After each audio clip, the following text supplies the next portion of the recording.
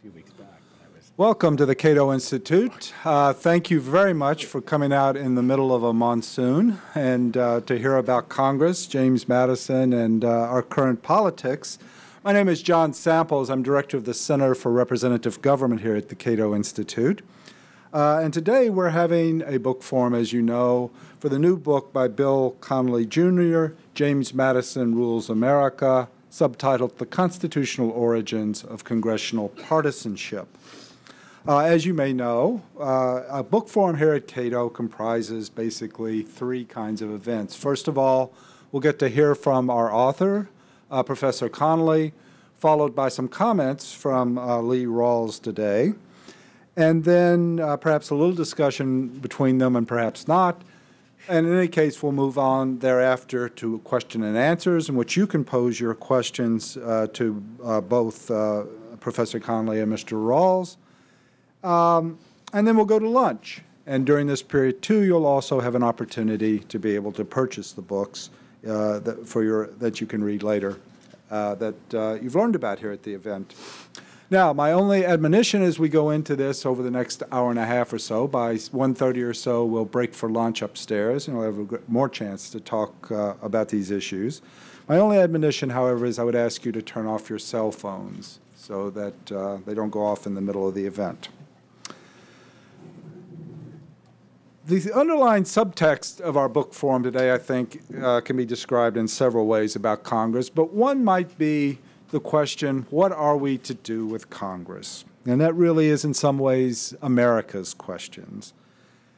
It is remarkable when you look at it. I myself was stunned by it when I looked at the polling data, how wide, broad, and sustained public disapproval of Congress as an institution has become. Did you know, for example, that the last time more people approved of Congress's performance than disapproved was in January of 2005, well over 5 years ago, and that was only for a brief period. Since then, since that early January of 2005, disapprovals have been greater than approvals, often by 60% or more, or 50% or more. That is to say, 70% disapprove, 20% approve, which is about where we are right now. At the high tide of public approval of Congress was in March of 2009, in the early days of the Obama administration, and even then there was a 7-point difference. 48% disapproved of Congress, 41% approved of their performance. It's a remarkable story. Congress is an institution, which after all was thought to be the Republican institution by the framers of the Constitution, the Republican institution par excellence, has fallen into deep, deep disregard among the American public. Clearly, much of the public sees Congress as public enemy. However, that also, I think, that phrase makes us pause for a minute because there, in fact, was a book called Congress as Public Enemy about public opinion, and that was from the mid-90s. So in a sense, this is nothing new. We have seen this concern and doubts about Congress. Now, some people say that the reason Congress isn't held in such low regard is that it's the broken branch, quote unquote, that the institution itself has failed because the people inside it have failed and have essentially broken the institution with too much polarization, too much partisanship, leads to gridlock, leads to public frustration, and finally, a dour, continuing public view of Congress. The idea on the other side is that if Congress were efficient, if it moved quickly and easily and passed laws and passed more rather than fewer laws, the public would not be frustrated and would be happy with the institution. Yet the frustration comes from checks on majority power, from the political struggles, all of which have a political origin and a constitutional origin. In this book, and the reason I asked Professor Connelly here today, I thought it was important to hear why those kinds of constitutional, 1789 Constitution, those kinds of institutional checks and balances and restraint were an important part in producing the way Congress is and why it's valuable. Because I believe, as I said to Professor Connelly, around about November 3rd or so, I suspect we're going to hear a great deal about the dangers of gridlock, of inertia, of too much conflict and polarization, and congressional failure. Our author today, Bill Connelly, looks at Congress in his new book, James Madison Rules America, through a constitutional lens and finds what many people complain about, partisanship and too much struggle, to be not only constitutionally designed and wanted by James Madison, to be of value that we often overlook. So I would like for you to welcome Bill Connelly. Thank you, John. Thank you, John, for that kind introduction. I appreciate that. And thank you, Lee, for coming and participating in this panel. I mentioned to John a few minutes ago that what I intended to talk about today is mostly the subtitle of the book, The Constitutional Origins of Congressional Partisanship, which is in some sense a subset of the title of the book, James Madison Rules America, which is the argument that in some sense, even today, we are fundamentally governed by the Constitution. The second is an example, the subtitle is an example of the former. What I would like to do is defend a proposition for the sake of promoting discussion, and hopefully we'll have a healthy discussion afterward. And the proposition is this, that partisanship, including polarized partisanship, is normal, natural, and a necessary part of our constitutional system.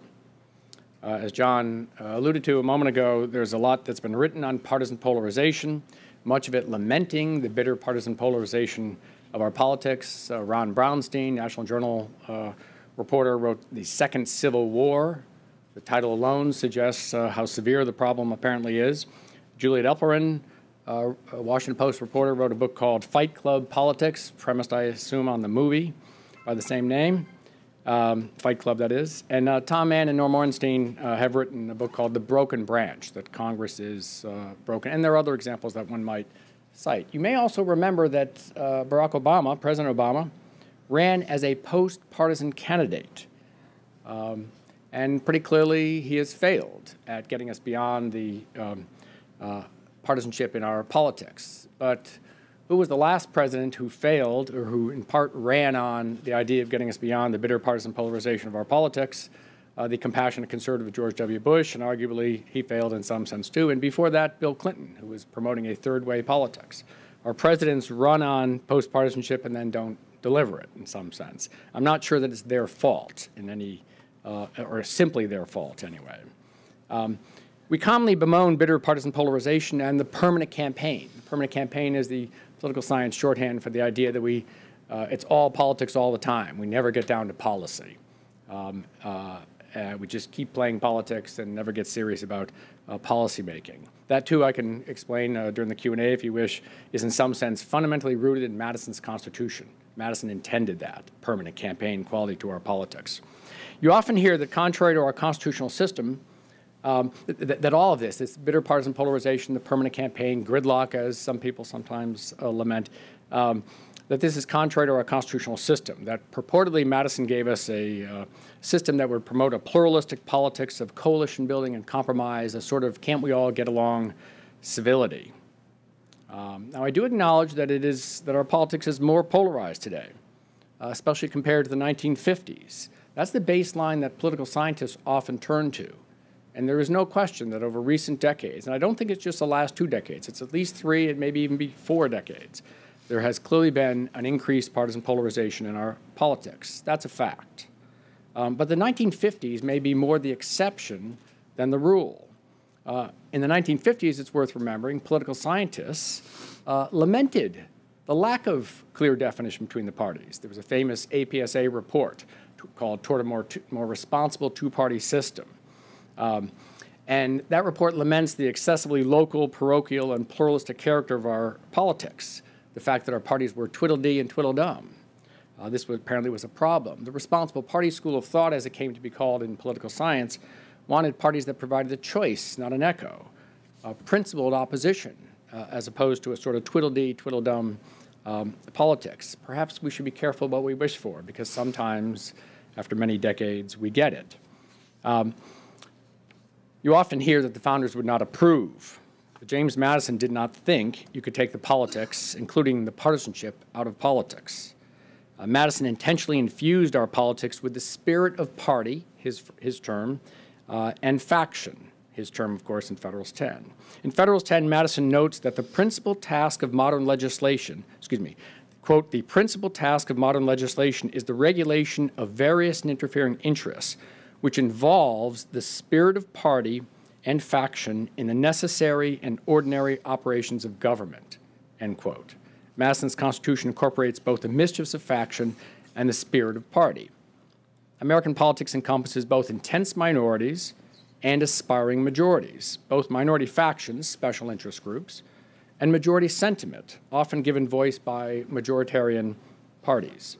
The Constitution checks and balances special interests and political parties, but the Constitution, however, also embraces and empowers special interests and political parties. Arguably, the struggle among contending interest groups both constitutes and, if you will, corrupts our politics. This argument was made very nicely recently by Nicholas Lehman in an article in The Atlantic, that special interest politics both constitutes and corrupts our politics. Well, similarly, I would argue partisan confrontation between the political parties both constitutes and potentially corrupts our politics. Still, people today persist in arguing that the founders were anti-party. Yet James Madison concluded, quote, parties seem to have a permanent foundation in the variance of political opinions in free states, end quote. Madison saw politics as essentially partisan. Quote, no free country has ever been without parties, which are a natural offspring of freedom, end quote. Indeed, Madison observed, quote, the Constitution itself must be an unfailing source of party distinction, end quote. It is tempting to concur with Madison and conclude that partisanship to this day is rooted in the Constitution. Some today insist the founders did not expect political parties to form, but that parties only arose later in American history. But in a 1792 essay titled A Candid State of Parties, Madison outlines the state of parties at the time. Madison concludes, party distinctions are, quote, natural to most political societies, end quote, and will likely endure, even to this day, perhaps. Admittedly, A Candid State of Parties is a partisan tract, just as were the Federalist Papers. Madison, as the founder, was a statesman, a politician, a political theorist, and a partisan, and that is not a criticism. Madison clearly understood, quote, in every political society, parties are unavoidable, end quote. In fact, he concluded parties, quote, must always be expected in a government as free as ours, end quote. Madison recognized that American politics and partisanship are rooted in the Constitution. Mere partisanship is possible precisely because of limited constitutional government. Or as I like to say, the Constitution governs parties more than the parties govern the Constitution. That, too, is something that I'd be happy to talk about during the Q&A, because that's the argument of the title of the book, James Madison Rules America. The Constitution governs parties more than the parties govern the Constitution. The Constitution governs the presidency and the Congress, both Democrats and Republicans, more than the Democrats, the Republicans, the President, or the Congress govern the Constitution. Our constitutional concrete is sufficient to withstand partisan warfare, just as it did to withstand partisan warfare today, just as it did in the 1790s, when you think our political system would be a little bit more vulnerable in the opening decade of the American Republic. Partisanship is rooted in the Constitution because of First Amendment freedoms. Clearly, our First Amendment freedoms of the press and freedom of association allow and even invite the abuse of licentiousness and excessive partisanship. But what is the alternative? Madison understood that in a free society, politics, including the spirit of party, is ubiquitous. Since the latent causes of faction and the spirit of party are natural to man, Madison sought to control the effects of faction rather than to remove the cause. That would be a cure worse than a disease. It's what the Anti-Federalists wanted. It would have required curbing liberty. The point was to expand, not limit liberty. Yet partisanship is also rooted in the Constitution in another fundamental way. Throughout our history, beginning in the 1790s, partisanship has been premised on the fault lines of constitutional interpretation and debate over the central principles of the separation of powers and federalism. In other words, role of government questions. Contentious partisanship has its roots in the Constitution. In the 1790s, we also see the founders' practice of their principles. Their actions, too, seem to refute the notion that the founders were anti-party. Historian Joseph Ellis's description of the 1790s sounds like the polarizing partisanship so oft decried by today's critics of partisan politics. This is Ellis, quote, "The politics of the 1790s was a truly cacophonous affair. Previous historians have labeled it the age of passion for good reason. For in terms of shrill accusatory rhetoric, flamboyant displays of ideological intransigence, intense personal rivalries, and hyperbolic claims of imminent catastrophe, it has no equal in American history. The political dialogue within the highest echelon of the revolutionary generation was a decade-long shouting match," end quote. Historian Gordon Wood concluded about the 1790s, quote, "Party spirit ruled all," end quote. To the Federalists, Republicans were Jacobins in disguise. To the Republicans, Federalists were undisguised monarchists, and you thought Neuter Nancy were bad. In his book, In Praise of Deadlock, Lee Rawls urges us to be appropriately skeptical of the good old days, golden age fallacy. The 1950s was a period of relative partisan quiescence, as was the era of good feeling in the early part of the 1800s. But again, I think if you look historically, as political scientists Brady and Hahn have done, for example, those two periods are the exception more than the rule. Now, partisanship is potentially good or bad. Friction creates light as well as heat. Our Constitution invites constructive partisanship, including often cacophonous, cantankerous, contentious partisanship. The principal differences between our two great parties, whether over the war on terrorism, healthcare reform, or global warming, matter. The differences are important, and they're often principal differences. Samuel Huntington argues that American politics involves or entails the promise of disharmony, and that in some sense this is a healthy tension, and it can be productive. It can be a good thing. Two potential examples might be, you may remember back in the 1990s when Gingrich and company came to the fore with their House Republican Revolution, so-called, and in the first Congress of the first Republican majority in 40 years, you had the dual government showdown shutdown, 1994-95. That dual showdown shutdown, where they shut down the government and shut down a few museums and monuments for a while, that was the necessary premise, arguably, for the 1997 budget accord.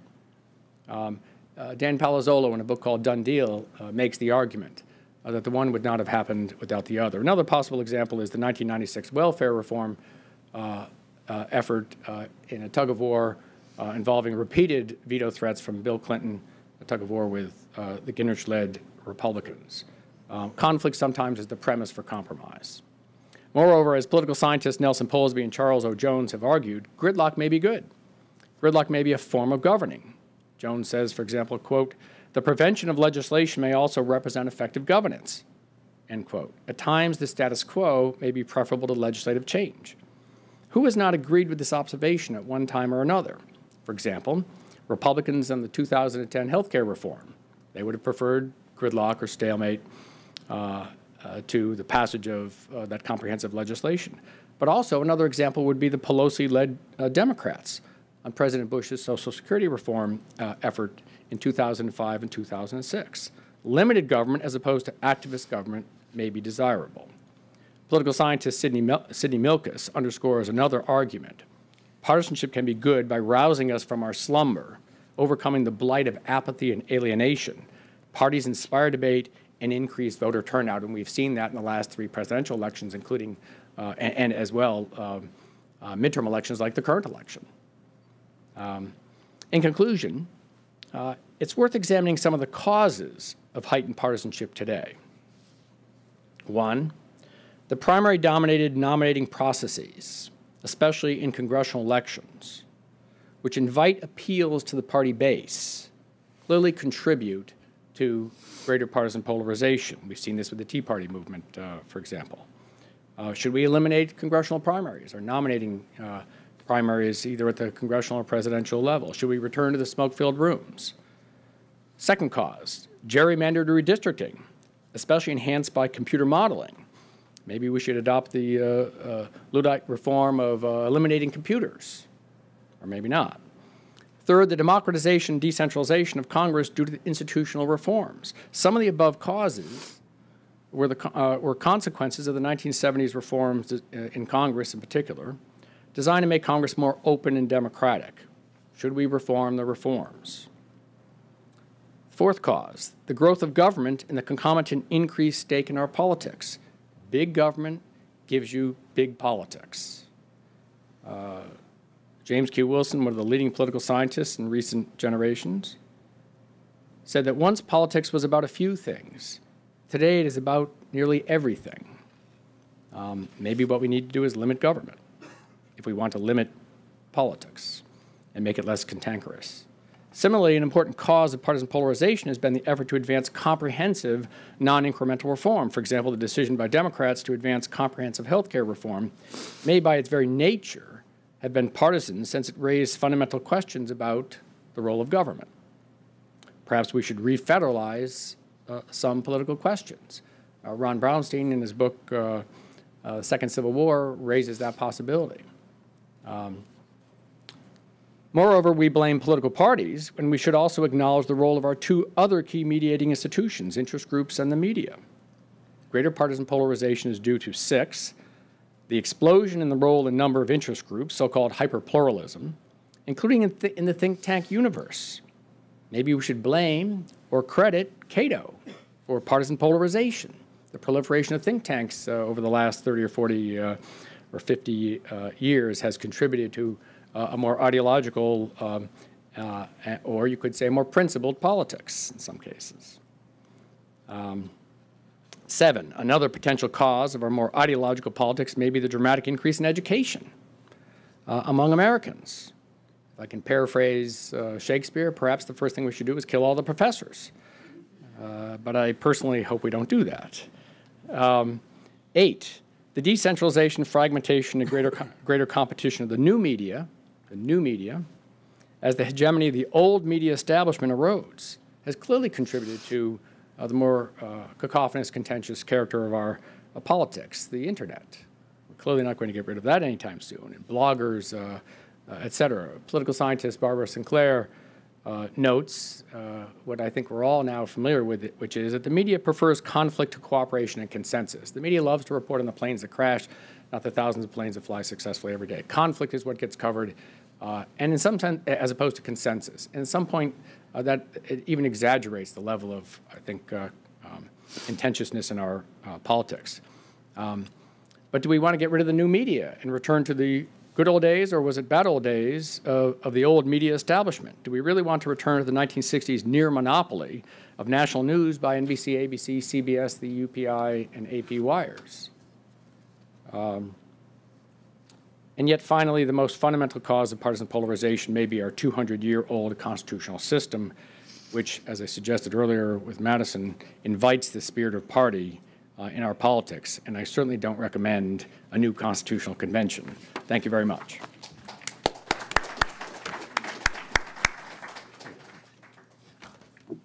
Well, I'm embarrassed. I have to say I forgot to give you the biographical details about Bill. And I think, since this is such a fine book, if I don't owe that... already confessed to being a professor, so... If I don't owe it to him, I at least owe it to Mr. Boardman and to Washington and Lee University to give you those details. Let me explain. Bill is actually the John K. Boardman politics professor at Washington and Lee University, where he's taught since 1986. He has a PhD from the University of Virginia.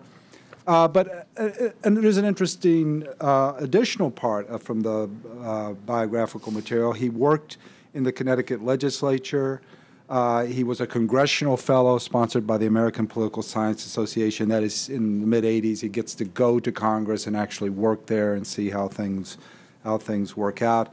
So a professor and a politician. Professor and a politician. He has, unlike a lot, he has some actual observations of politics. He worked for Dick Cheney and Senator Richard Lugar. Cheney at that time was a House member.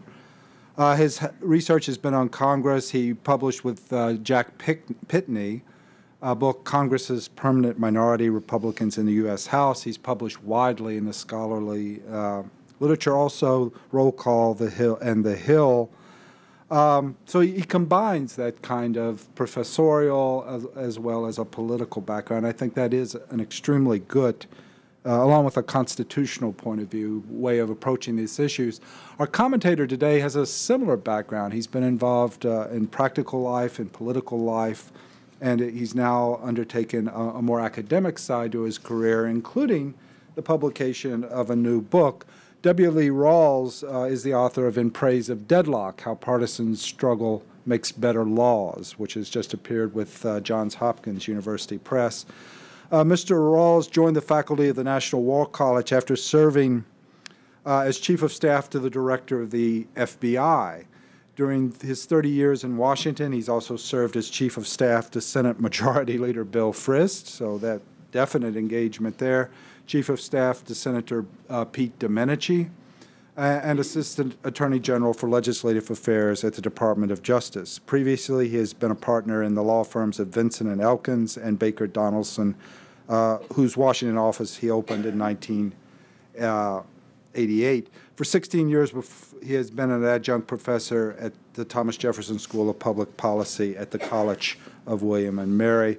As I said, In Praise of Deadlock has now appeared and reflects the comments and the reason I wanted Mr. Rawls to come today and participate in this event. Mr. Rawls. Thank you.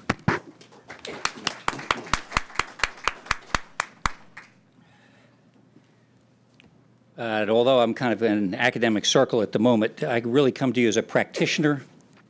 So when you say to me Madison and the Constitution, it's kind of going to have to crank it over a little bit in terms of kind of extra, get the neurons firing.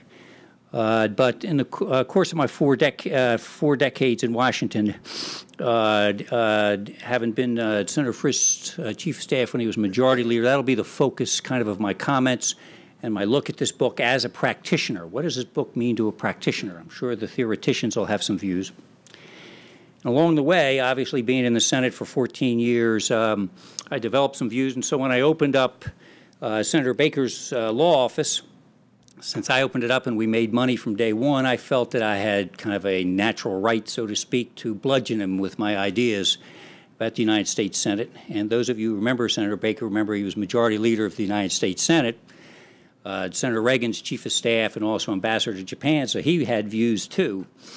So one day I'm kind of beating at him with one of my harebrained ideas, and he gently, but he firmly pushes back and he says, Lee, you've got this on the U.S. Senate much too complicated. You just need a couple basics. You have to realize it's the world's greatest deliberative body, so the members deliberate together. Our spouses, they socialize together. Our children, they play together. And when one of us loses, we eat them.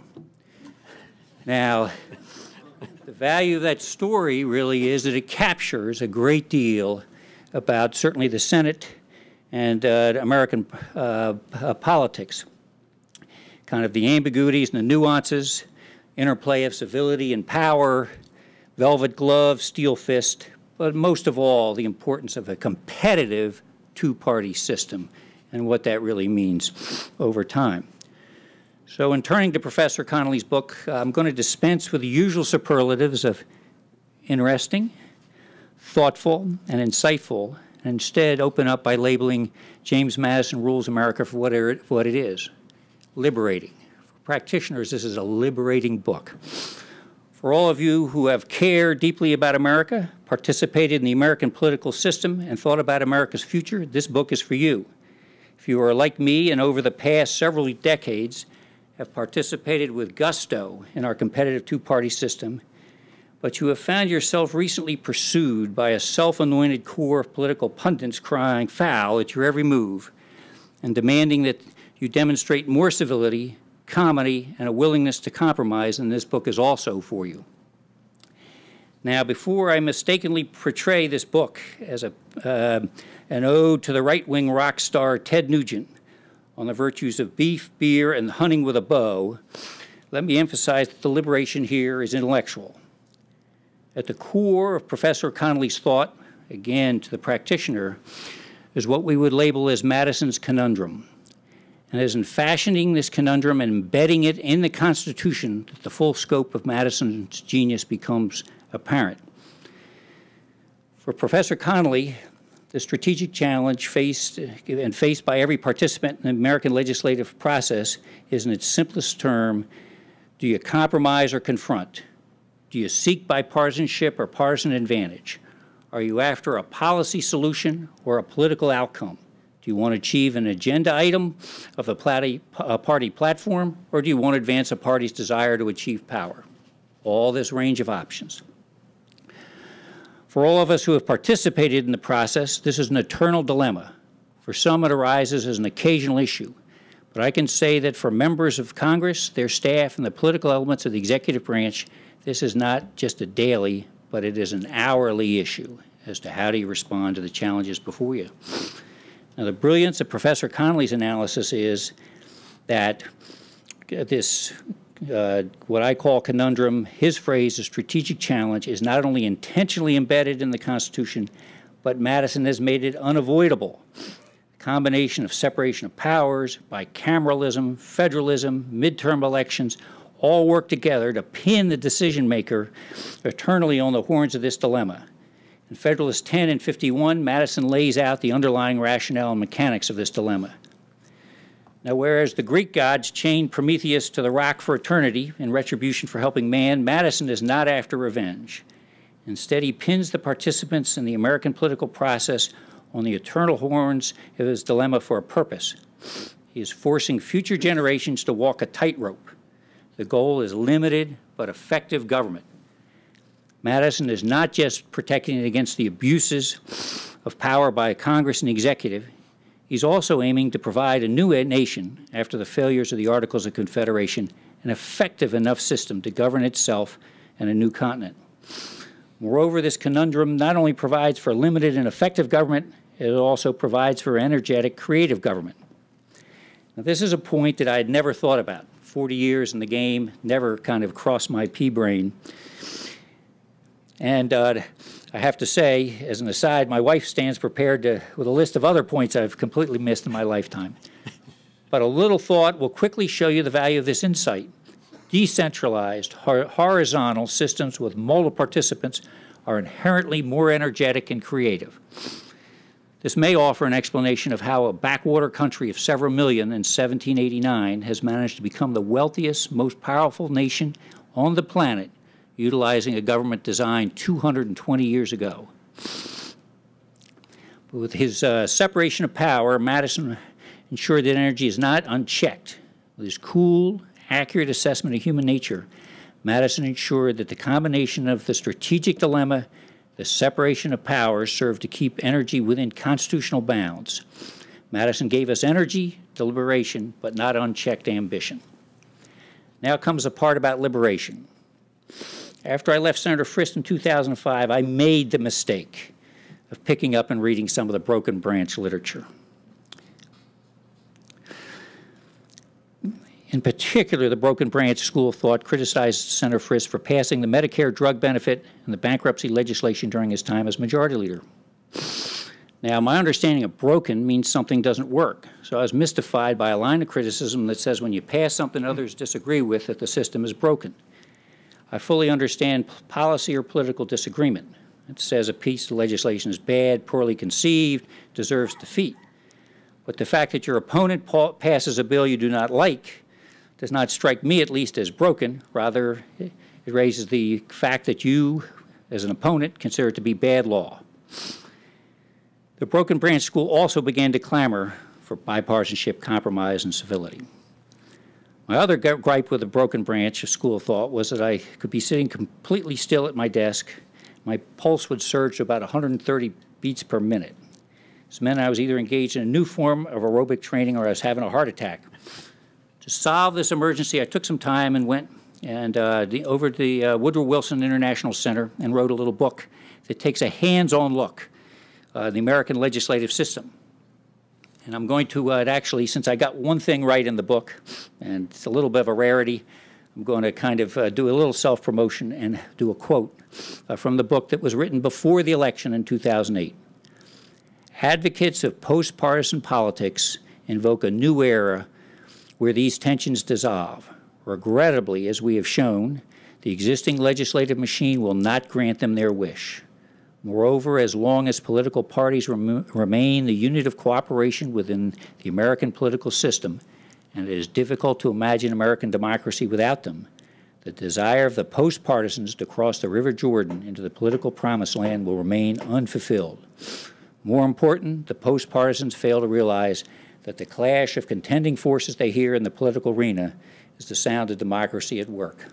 So if for me it was obvious that this post-partisanship wasn't going to work, anybody that had been a participant in the process knew that we had hope well ahead of reality. Now, although I think my effort from the practitioner viewpoint has value, it lacked the structure and intellectual depth that Professor Connelly has brought to these same issues. And although it was the best answer I could come up with at the time, my belief is that Professor Connelly brings a deeper analytic depth to the entire process. And this is where the liberation comes in. Whereas the broken branch and other schools of thought attempt to solve Madison's dilemma, Madison rejects the very existence of a right answer.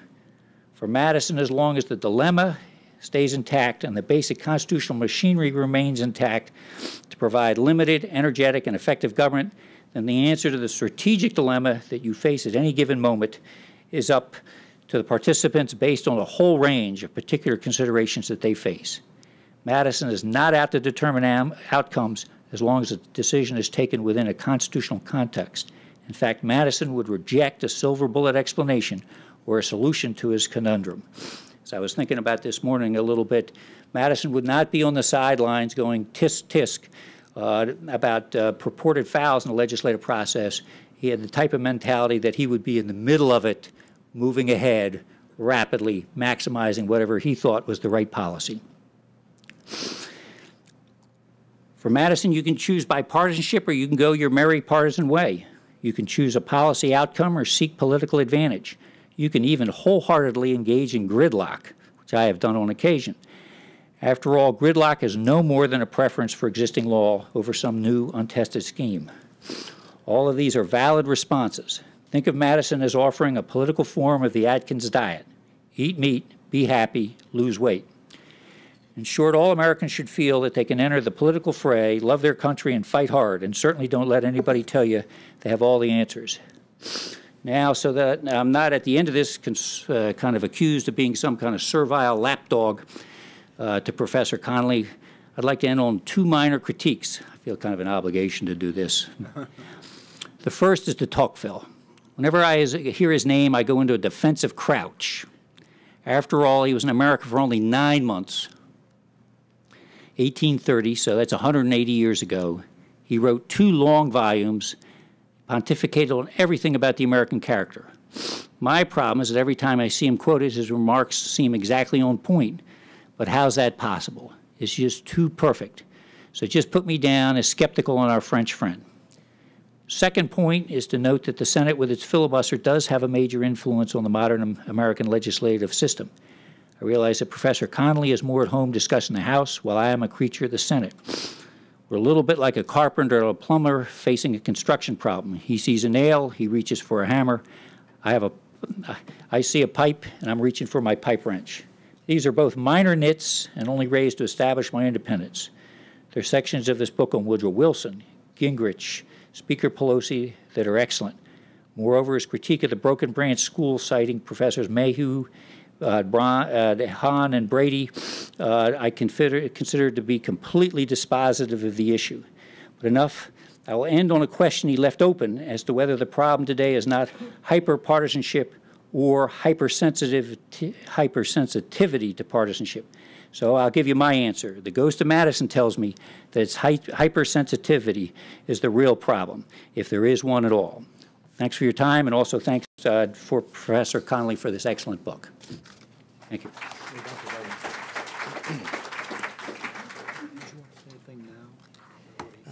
No, that was great. Okay, thanks very much, Mr. Rawls. I can only help thinking in passing as you finished up talking about the filibuster and having been the worked for Senator Frist at the time. The filibuster was controversial in the last couple years, but it was, before that, it was controversial when you were in the Senate about federal judges. So perhaps in our question and discussion period, we'll hear more about you, from you about the filibuster. When you're done here in a moment, I will. Okay. So before we go to Q&A, we'll let Professor Connelly make a few comments about, and then we'll go to questions and answers.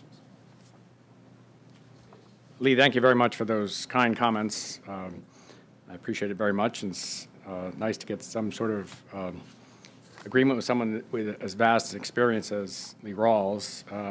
I, too, am a fan of his book, and he writes, as you can see from his spoken comments, in a much more entertaining and humorous way than I do. I'm sort of a plodding political science professor, and so his book is equally insightful and more entertaining than mine. He has a fine sense of humor. In terms of Madison as a theorist, again, we tend to think of Madison first and foremost as, the authors of the Federalist Papers, and you assign these to students, and they assume this is some boring political theorist, political philosophers from years gone by, et cetera. But again, it's important to keep in mind that Madison was writing as a politician and even as a partisan. In the case of the Federalist Papers, as a partisan of ratification of the Constitution. But Madison was a remarkably effective politician. His nickname as a child, growing up at Montpelier, was Jemmy. Not really Jimmy, but Jemmy with an E. And in Congress, he came to be called Jemmy the Knife, because he was remarkably good at playing legislative politics.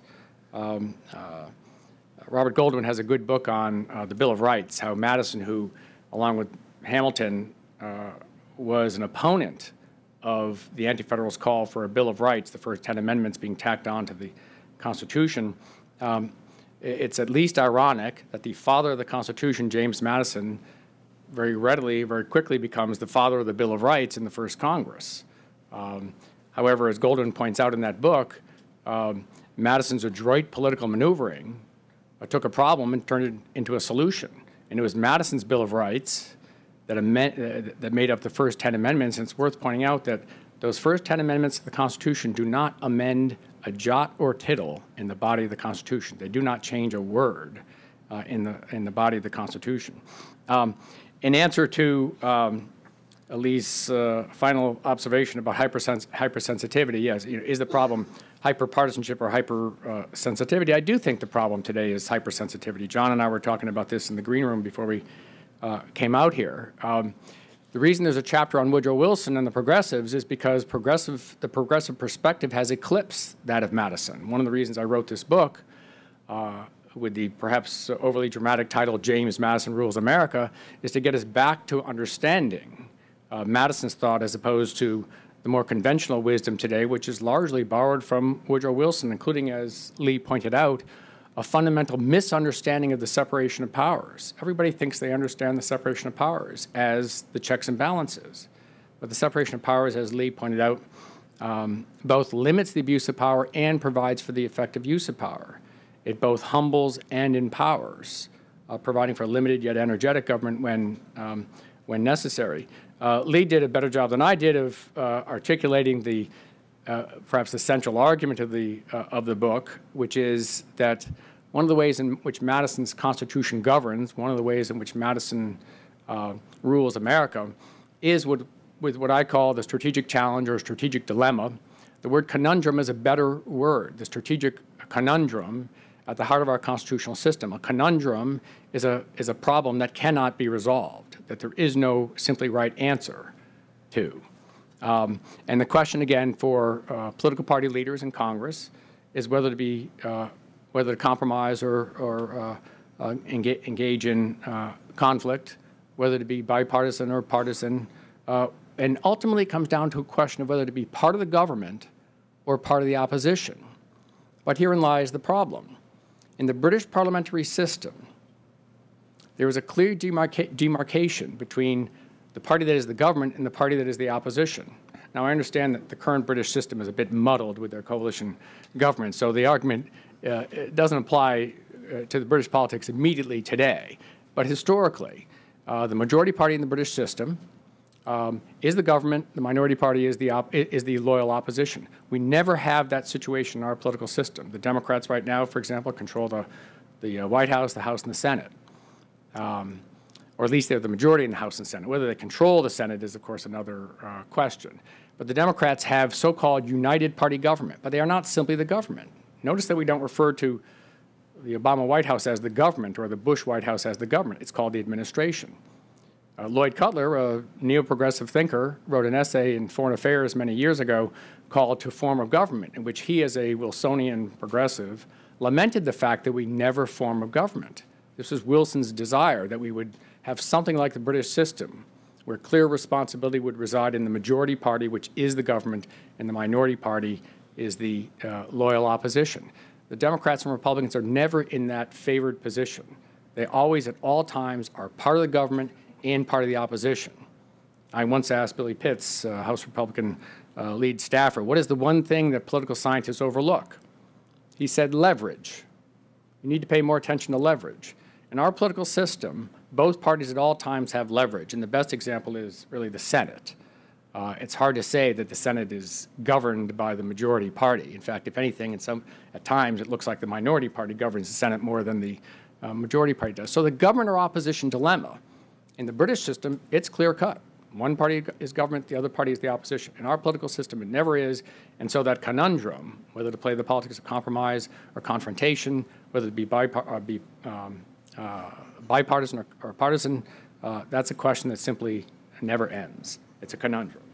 And that, by the way, is the way in which Madison keeps the parties, in some sense, fundamentally under control. I say that the Constitution governs because the Democrats or the Republicans never are the government, never simply govern, and for that matter, the President of Congress never simply govern. Thank you. Before going to questions, it occurred to me, Bill mentioned the possibility that think tanks are guilty or a source of partisanship or excessive polarization, which reminded me of an anecdote. In the spring of 1995, at that sort of top moment of Republican partisanship and in some ways Republican power, Newt Gingrich is reported to have turned to someone and asked, why is it that Ed Crane keeps attacking me? Ed Crane, if you don't know, is the president and founder of the Cato Institute. So at that moment, we weren't on the team, I suppose. Let's go to questions. Just raise your hand and please wait for a microphone to come. The other thing I would say, please identify yourself and also give us something that can, if you want to direct it to one of the speakers or the other, please indicate that and give us a question in the form of a question so that our question and answer session can go on. The lady in the back had her hand up first, I believe.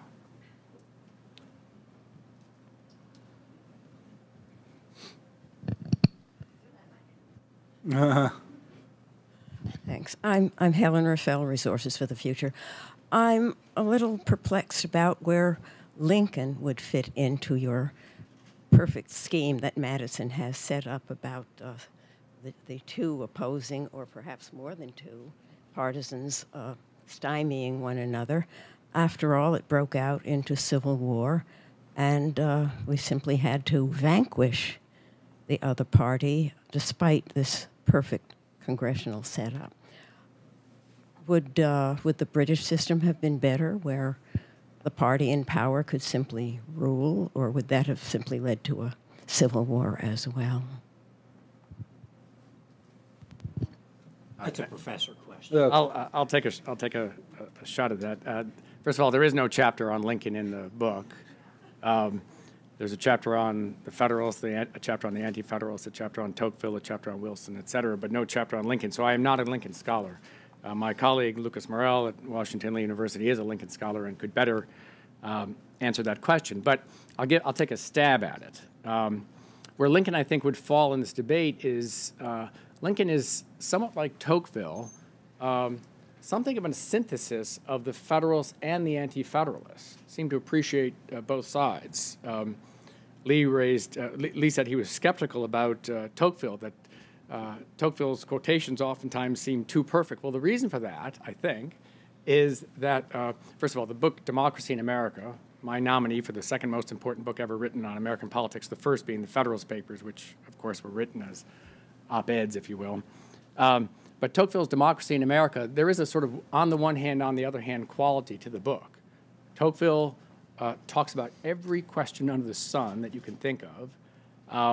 And Tocqueville at times sounds like a federalist, at times sounds like an anti-federalist. And he's very explicit in his criticism, his praise and criticism of the Federalists, and his praise and criticism of say, the Jeffersonian Republicans. There is in Tocqueville a serious synthesis of the two. And I think in Lincoln you see something of that as well. Now, would the British system be better? Lincoln is a good example of what I was talking about before, about our separation of power system simultaneously humbling and empowering Democrats and Republicans, presidents and Congress. There are times in our political system when we need the capacity to act. We need effective executive action. We need a powerful executive. There are times in our political history when we need to be deliberative, to talk. The executive in our separation of power system is designed to act, to take executive action. The Congress is pretty clearly designed, as witness C-SPAN, to talk and to be slow and deliberative in doing so. Our constitutional system has both capacities at all times as needed. For example, following 9/11, George W. Bush suddenly became enormously popular, and suddenly power seemed to shift palpably down from one end of Pennsylvania Avenue to the other. Congress, in part, was deferential with, for example, the Patriot Act, but to its credit, Congress immediately began to push back and began to try to rein in its willingness to grant greater executive prerogative to a president who they began to see as perhaps overweening, or perhaps a vice president, my former boss, as overweening in their use of executive power. That constant tug of war is a healthy thing. Lincoln is sometimes referred to as the closest thing we've ever had to a constitutional dictator. In the crisis of the Civil War, we needed a very powerful executive. We had it. But then, following the Civil War, what did Congress do? Of course, Lincoln was dead. Congress began to push back and humble the very executive that had gotten us through the Civil War. I was just going to say, as a stray comment, slavery being maybe almost impossible to resolve by any system, but it's always worth remembering that the British parliamentary system, at one point, they cut off the king's head. The parliament cut off his head, and they went to a dictatorship for about 10 years under Cromwell, and then they had to bring a king back. So you can get these dilemmas that normal political channels just almost can't handle, and Civil War, slavery might have been one. Gentleman right here.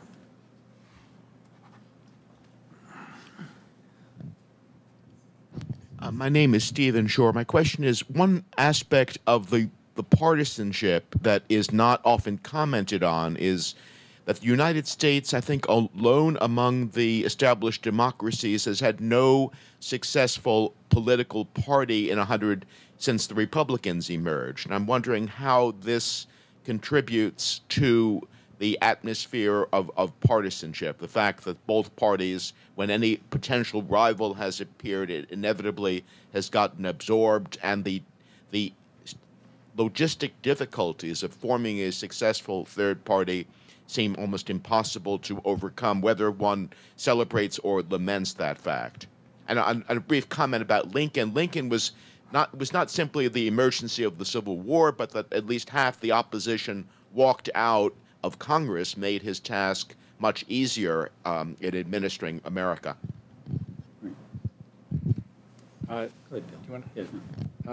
No successful third-party movements. It depends on what you define as success. The Republicans, as you noted, became, as a third party, became the second party. But I would argue that there have been any number of instances where third-party movements have had profound influences on the two-party system. And yes, they're typically absorbed by the existing two-party system, the Perot movement being a possible example, the Tea Party movement. The Tea Party movement, for all the insistence on the part of Tea Party members, especially rank and file members, that they want to be an independent party and do not want to be absorbed by the Republican Party, appear already to be in the process of being absorbed by the Republican Party. So I think third-party movements are important. They're a corrective on the failings, sometimes, of the existing two-party system.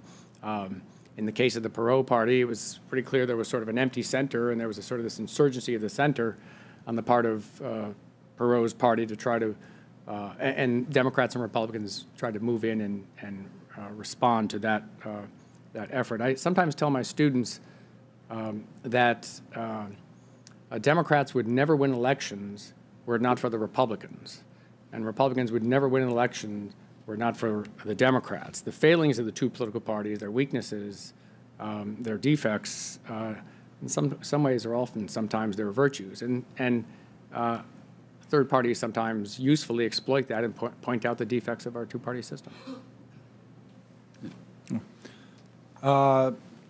Lady here. Sorry, be so anonymous about it. Hi, my name is Tanya, and I'm a law student. My question is what you make of the White House Counsel's Office, because it's an institution that both arguably makes for greater partisanship and also wasn't necessarily conceived of by the framers. What was the last part of the question? That it's an institution that wasn't conceived of by the framers, arguably, but is also a partisan institution. I'm going to defer to the lawyer. Okay, well, I mean, I have no trouble with the notion of White House counsel and the president having lawyers and a team of lawyers. A whole range of issues come through. A lot of them are policy issues. Department of Justice probably can chew up a large number of them and handle them. Administration of Justice, civil litigation, all that goes with it. But there are large-scale policy issues that remain loose across the government that some kind of entity has to move in on, and just as long as you don't get kind of carried away with the notion that, quote, this is the White House counsel, this is the president's lawyers, this is the president's legal shop, and they're going to be doing the president's legal work. Whether you're for or against Gitmo, that's the kind of issue that's kind of beyond the existing agencies. State, defense, justice can't handle that. They need somebody to move in on the top and give a coherent policy directive on that. This president's been trying to close Gitmo. That would be a good example where the White House counsel. The president is under siege like President Reagan was in his second term on Iran-Contra. I mean, the Justice Department needs to stay away from that. They're, professional prosecutors, professional civil litigants. You want them out of that. So you need a team that moves in the president's behalf when he's got a set of legal issues. President Clinton's impeachment, that's going to be run out of the White House counsel's office. So just as long as you don't get confused by a fancy title and just recognize that the president's going to have a legal team, he certainly needs one in something as complicated as the U.S. government these days.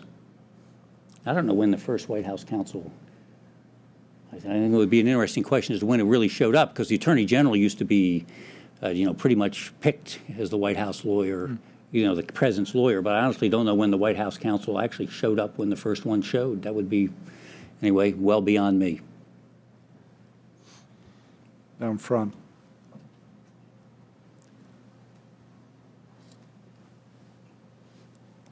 My name's Li Yang. I tried to think about several things together and then to see if now people is doing in much bad faith compared to the Madison period or Jefferson period. The way I think is 200 years in history, and there will be a revolution in Europe or in China. Is basically the same. I'm thinking that even now, Republican or Democrat, what they are doing is they argue really the wrong thing rather than for the best interest of the general public. They sort of the bias in territory, you can see really difficult to understand how could a politician to represent people to say this type of things.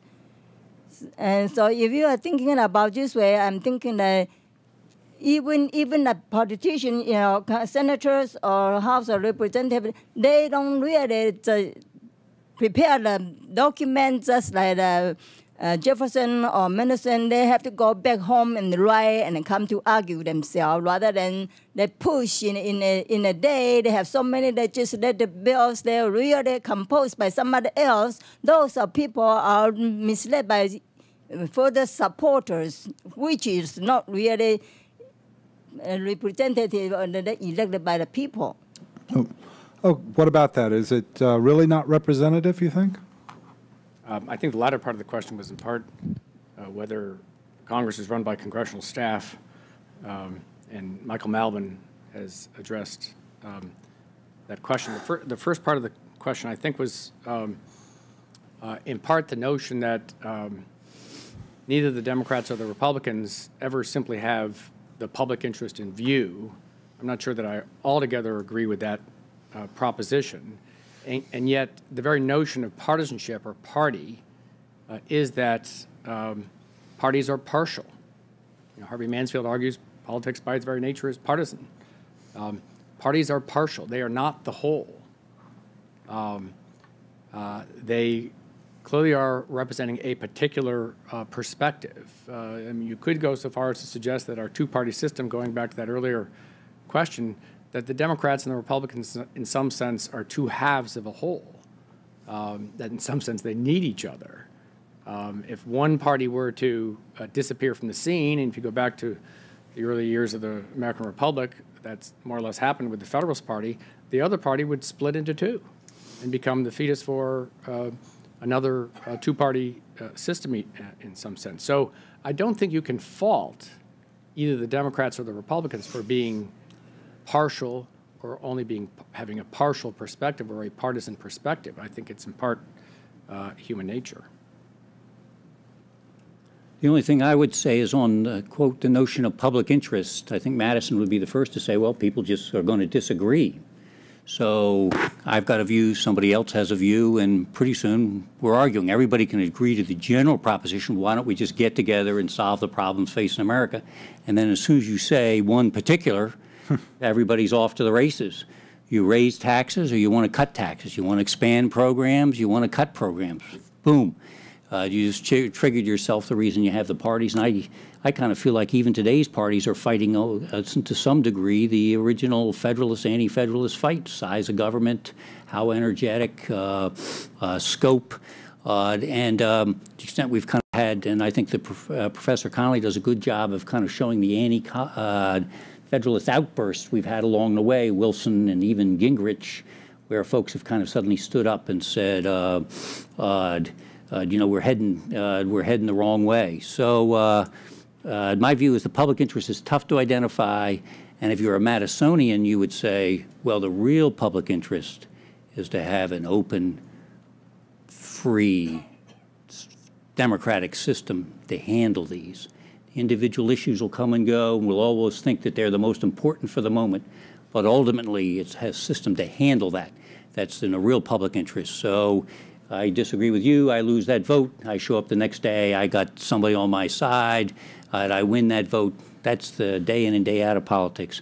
But the real key and the real threat you want to stay away from is anybody who says, I want to fundamentally alter the system so it is not open, it's not free, and we can't get these issues resolved. I'd like to go to the question I mentioned only in passing, the filibuster. In the last decade, we've seen, just in the last couple of years, the Obama administration and Democratic partisans very frustrated with the filibuster because Senator McConnell has used it to great effect, and I think there's probably very little criticism in terms of strategy about how well he's done with it to frustrate parts of, or make more difficult passage of parts of the Obama administration's agenda. But it's only about 6 years ago that Republicans were publishing little pieces complaining about the filibuster. And at that time, the issue went around the question of the nomination and approval of federal judgeships. And indeed, throughout, if you go back, and at least for a long time, the filibuster was used to frustrate civil rights legislation. But once you got beyond that, you really see both parties on both sides of the issues depending on the period of time. And yet there's an argument that this is essentially not a device about majoritarianism, but it's a device that over-frustrates, that we have enough, as one of my friends says, we have enough minority protections already in the system, particularly when you take the courts into account. And the filibuster, though it's constitutionally, it's certainly true that the Senate has a right to set that rule. It's too much. It's really making the system not work. What do you think about that? Is the filibuster really a problem, or does it fit in this Madisonian system? Well, I will, in a moment, defer to our Senate expert on the filibuster, but if I can say just a... Yeah, I'll say a couple, because the expert's not quite right, but I'm opinionated, so that's... the filibuster, of course, or the complaints about the filibuster, of course, are part of the complaints about gridlock. And again, you'd be hard-pressed to look over the last year and say that our political system is gridlocked. George Packer has an article in, I believe it's the New Yorker, recently lamenting the filibuster. And he cites Sarah Binder at the Brookings Institution. Sarah has written a book titled Stalemate that talks a lot about the filibuster. I recommend the book to you. It makes a somewhat different argument than I would on the subject. But Packer's argument is fairly, as a journalist, it's a fairly interesting argument because he laments the use and abuse of the filibuster, including for judicial nominations. And the filibuster has, in fact, been abused. There's no question about it. It's been used and abused. Partisanship has been used and abused. But Packer curiously sort of undercuts his entire argument in this New Yorker essay at the end by saying he couldn't find a single Senate Republican who was opposed to the filibuster. Well, the Senate Republicans, of course, are in the minority. And then he quotes Chris Dodd, retiring Senate Democrat, as being critical of his junior colleagues, who he said have never been in the minority, so they don't understand the value of the filibuster. Now, this observation by Senator Dodd is a good example of Madison's wisdom. The central argument of the Federalist Papers is the idea that institutions affect the behavior of individuals. Where you sit influences what you think. The line that everybody remembers from the filibuster or from the Federalist Papers is ambition must be made to counteract ambition. The very next sentence is arguably the single most important sentence in the Federalist Papers. The interests of the man must be connected to the constitutional rights of the place.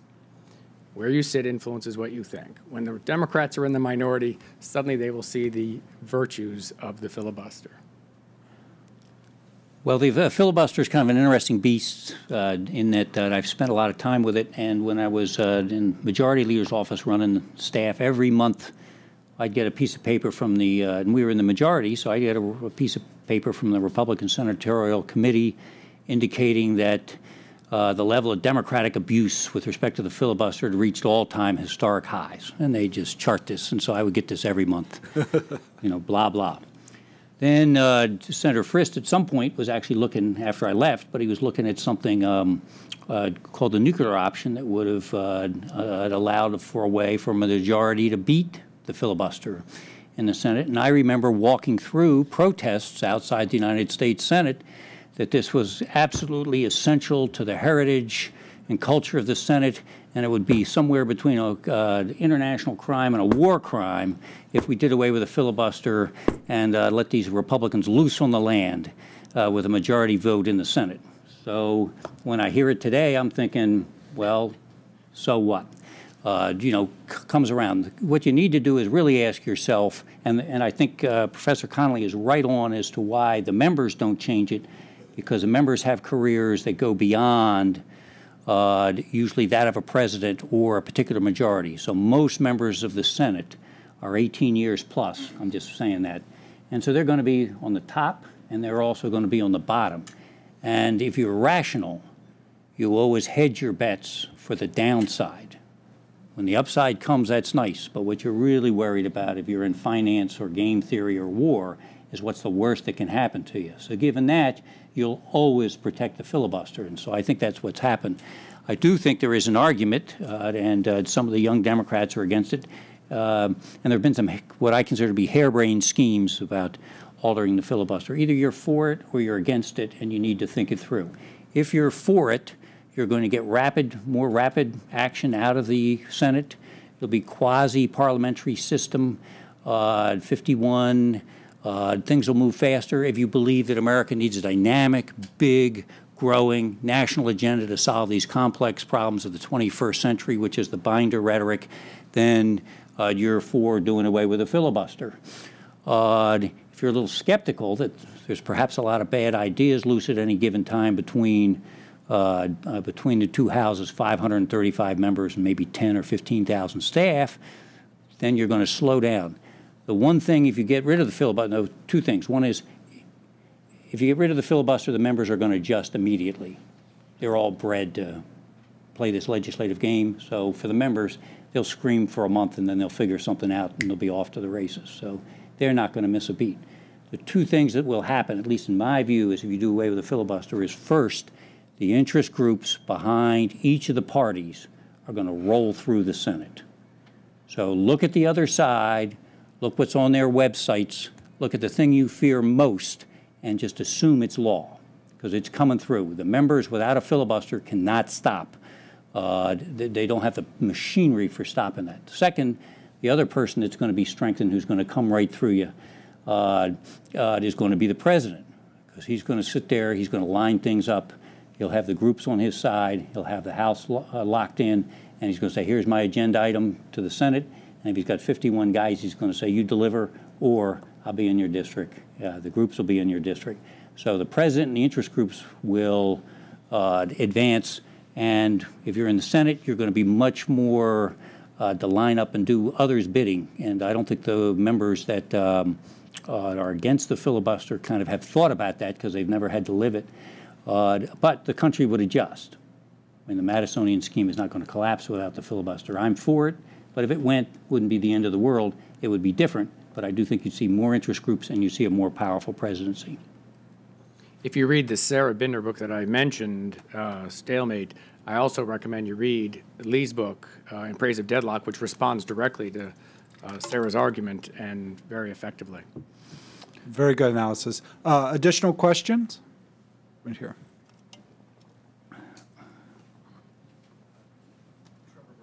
From Cato, you mentioned just previously, Professor Connelly, that there is such a thing as an abuse of partisanship. Is there a nonpartisan definition of bad partisanship? I suppose if I understand the question, I think the answer is no. I think we all are human. We all are partial. Our interests inform our opinions, our ideas. There is no single individual who is a philosopher king, no single political party that simply represents the whole. So when I said that there are partisan abuses as well as partisan uses, I'm sure if we're Republicans, we'd look and say, well, those Democrats, they're abusing, their partisanship is sort of abusive, and if we're Democrats, we'd see the Republicans as engaging in a sort of abusive partisanship, and there's probably an element of truth to both arguments in that sense. So the healthy free market of political competition, both between the parties and within the political parties, by the way. One of the ways in which Madison controls the political parties is our political parties tend not to be ideological and monolithic. They tend to be unbelievably factionalized, including on that strategic conundrum that we were discussing earlier. When I worked for the House Republicans, for the House Republican leadership, you always heard that the House Republicans were monolithic, that they're homogeneous. And at that time, the House Republicans were approaching 40 years as a permanent minority. So for all intents and purposes, political journalists in town had stopped paying any attention to them whatsoever. So they were largely unknown. But operating within the House Republican leadership, it was shocking to read things that would say that this party was homogeneous and they were all on the same page, et cetera, because there was constant infighting. And one of the constant sources of infighting is precisely that conundrum. Should we play the politics of confrontation or should we play the politics of compromise? And you saw this in the tension, if you will, between Bob Michel, who, as a House Republican leader, was inclined toward trying to work with Tip O'Neill, et cetera, the Democratic leader earlier in the 1980s, versus Newt Gingrich, who wanted to be a backbench bomb thrower, playing the politics of confrontation. I asked Cheney, who struck me as in some ways the smartest of the House Republican leaders at the time. What's the correct answer to this question? Should the Republicans, as the minority in the House, be the party of confrontation or the party of compromise, the party of partisanship or the party of bipartisanship? And he said, there is no right answer to that question. In other words, it's a conundrum. And I'll be perfectly honest, as a young staffer, I had no idea what he meant. I didn't understand that answer. But in part, that was the genesis later of this book. Gentleman right here had his hand up. And then the lady next to him, and then we'll be done. Thank you.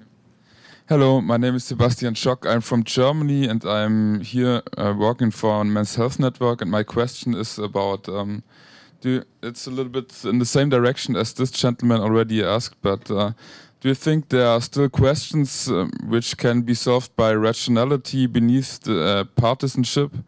And what do you think, for example, about approaches like that bipartisan commission on public finance and dealing with public debt? Thank you. Well, Lee is the one who made reference to game theory earlier. I don't. I guess my feeling is that, and actually, Professor Connelly does a good job. He's got a part in his book of the role of ideas. So it's just not going partisan, screaming and shouting. That part of the arsenal of both sides is a battle might be too strong, but a battle of contending ideas. And at least in the American system, that's kind of a prelude to kind of reaching a conclusion. You want to hear both sides. So now, rational can be a very kind of precise, specific word calling for a single, efficient solution. So I'm not sure how rational you could consider democratic politics, but there's no reason it can't be reasonable, which is both sides offering ideas, making the best solution possible. Sometimes it's a pure compromise. Sometimes there's consensus. Just as a side point, everybody talks about the struggles in the Senate, but I'm going to make this number up, but the Senate passes like 120, 130 laws a year. 5 or 6 are the ones you hear about. The others, there's consensus, rational, whatever you like to characterize. Any given afternoon, usually Wednesday afternoons, Thursday afternoons in the Senate, they got an hour or two and stuff is just going right through. Since it's not bad news, it's not contentious news, it's not news. So on rational, I kind of just leave it open as to whether, when you had a second part to the question. The public commission. Oh, the commissions. I'm actually not against, I don't know where this fits in the Madisonian scheme, but I'm not against creative thinking against certain kinds of problems. So we had the difficulty in America with respect to closing our bases, our military bases, because every member had a base, and so the members collectively weren't willing to close bases, and it was too expensive for the military, and something had to happen. So they put together a commission that kind of would give the Congress take it or leave it solution, so to speak, and Congress abided by that. Deficit's got a little bit of the same, at least in American politics, some of the same dilemmas, some of the same psychological elements. And so we may need something that's a little out of the ordinary to handle the deficit over time. But we'll see. We've got 2 reports coming, I think, in November here. We have the bipartisan, there's a bipartisan institute in town, and then later on I think we have the bipartisan commission in December, and then the President of the United States will have to make some decisions for his State of the Union in January, and I think we'll have a much better feel for how bad's the problem, how immediate, and what's the range of solutions and all that goes with it. Right now, we're kind of in the dark a little bit, not knowing what's going to happen to taxes. Nobody can get a good number on what the health care numbers really are, and we do have these 2 commissions coming. If I may follow up very briefly on that. The idea of bipartisan commissions, again, they exist outside our constitutional system, our separation of powers system. I think they're fine as incubators of ideas, but ultimately it's the President of the Congress, the Democrats and the Republicans that will have to deal with whatever it is that they propose, because, again, I don't think you can take the politics out of politics. I think they're great as incubators of ideas, just as think tanks are great as incubators of ideas. On the rationality question, rationality part of the question, I'm not sure that there is a rationality apart from partisanship. I liked Lee's use of the word reasonable. Joe Becerra, a professor at Claremont McKenna College, has a book called The Mild Voice of Reason. That's an expression of Madison's, the mild voice of reason. That Madison understood that politics would be contentious, cacophonous, et cetera, but that he hoped that in all that cacophony, the mild voice of reason could be heard. Congress is, in fact, I think, a truly deliberative institution. The Senate likes to call itself the greatest deliberative body in the world, and sometimes it's deliberative and sometimes it's not. But a lot of deliberation is going on all the time. You know, the press may not be paying attention to it, but in committees and subcommittees, in conference committees, and what have you. So I think that our politics is very reasonable. It's also very passionate. It's very human. Lady in the back will be our last question. Oh, hello. I'm a guide interpreter in the city, and we had a record number of tourists this year, which was wonderful. So many of them came from my beloved Italy. And I have nothing but compliments for the Congress and the Senate for only 535 people and everything running so smooth. They see this country as just going in the right direction. I have nothing but compliments, and I want you to know that. Well, I think, didn't they have a fist fight in the Italian parliament within the last year? Well, they say they have twice as many people as we do, and nothing much gets done. I thought you'd like to hear that. Well, that's great. Actually, this is where Tocqueville is sort of useful. Now, I should say that I'm a Congress scholar, and I love Congress, including the contentiousness of Congress. I have, in my office back at the university, I have C-SPAN running all the time. And I flip back and forth between C-SPAN 1 and 2, and if it's the floor, the Senate tends to be more entertaining than the House, and then I take it into the classroom. So I love Congress, including the fact that Congress is contentious. That's actually a virtue in a liberal democratic republic like ours. Tocqueville, by the way, as a foreigner, came to the United States, and in talking about political parties, he said, one does not know whether to envy or whether to feel bad for or to envy the Americans for their willingness to fight over what he thought were incomprehensible and puerile little debates.